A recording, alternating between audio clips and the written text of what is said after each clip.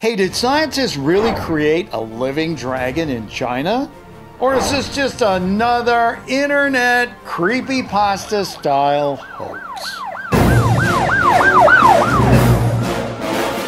Hey guys, Bill here. You know, the old email box has been filling up with letters from people just like you this week, asking me about this story coming out of China that claims scientists there have been able to create an all-new living dragon.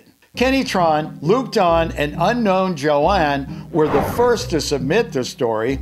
Unknown Joanne wrote, "Do a video on Chinese scientists successfully cloned dragon in China." Joanne, I have to be honest with you. I am a person who is in that camp that believes that dragons have never really existed. They're just a myth. So with that said, I find it hard to believe that scientists in China can create something new of something that never really existed, if you get my drift. But on the other hand, you know, the pictures that come with this story, they have really captured my imagination. So let's check it out. Looking around the internet, I see this unusual story is getting spread around quite a bit.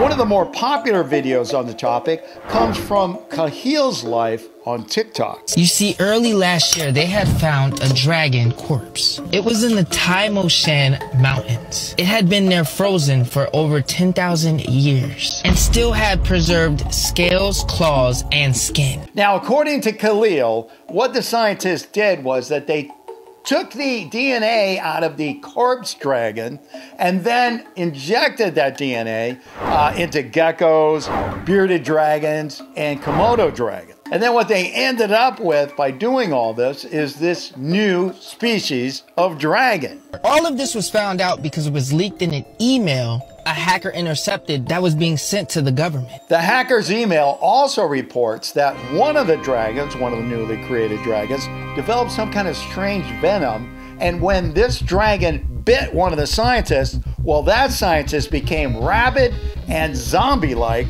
trying to bite the other scientists. Luckily, none were bitten, but they're holding the scientists in a locked, safe room. Could this be how the zombie outbreak happens? Guys, I don't know how we went from scientists creating these cute little dragons to suddenly becoming a zombie story that could be the beginning of a zombie outbreak in China, but there you go.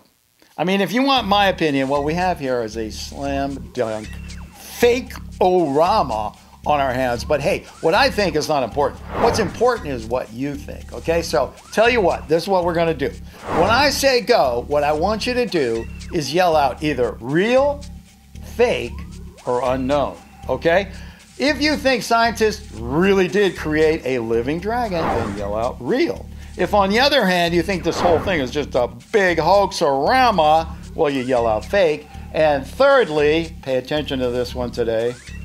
If you don't think I found a solid smoking gun answer, then you yell out unknown, okay? Now, if you can't yell, it's okay to pause the video, go to the comment section, leave your answer down there, and then come back here, play the rest of the video to see if you're right or not. Are you ready?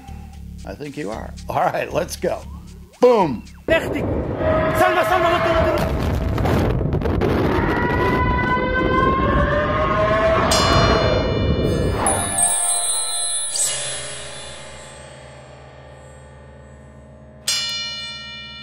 All right, did you make up your minds and vote? Good, because right now I'm gonna get out this and we're gonna find out what we got here, whether we basically have a fake or an unknown. And let me take a look at this real quick. Well, guys, you know I'm never happy unless I get a smoking gun, right? But sometimes, you know, you can't do it. And that's why in this particular case, I have to inform you that I did find a smoking gun, and it is fake.